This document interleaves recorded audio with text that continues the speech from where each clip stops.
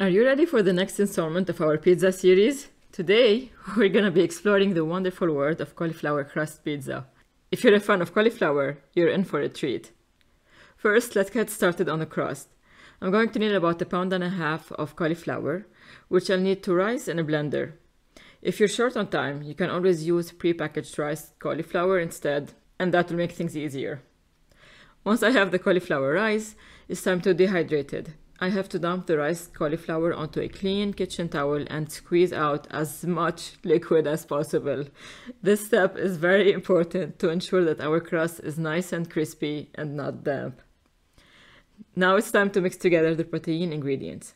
In a blender, I combine 1/8 of a cup of fat-free yogurt and 1/4 cup of low-fat cottage cheese. I blend these ingredients together until they reach a creamy consistency. Then, I add the riced cauliflower and 6 egg whites to the blender and mix everything together until it's well combined. To prepare the crust for baking, I line a 9-inch pizza pan with a baking sheet and spray it with oil. Then, I pour the cauliflower mixture onto the oiled sheet and flatten it as evenly as possible.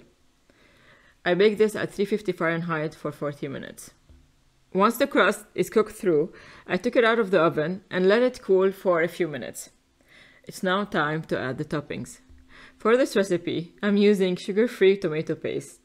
I spread the tomato paste over the crust and add a layer of fat-free mozzarella cheese. Finally, I pop the pizza back into the oven at 350 Fahrenheit for another 10 minutes, or until the cheese is melted and bubbly. And there you have it, a delicious and healthy cauliflower crust pizza that's sure to satisfy your pizza cravings. This crust itself is easy to make and allows for endless topping possibilities. You can experiment with different sauces, cheeses, and toppings to create unique and delicious pizza every time you make it. So next time you're in the mood for pizza, try making a cauliflower crust pizza. You won't be disappointed.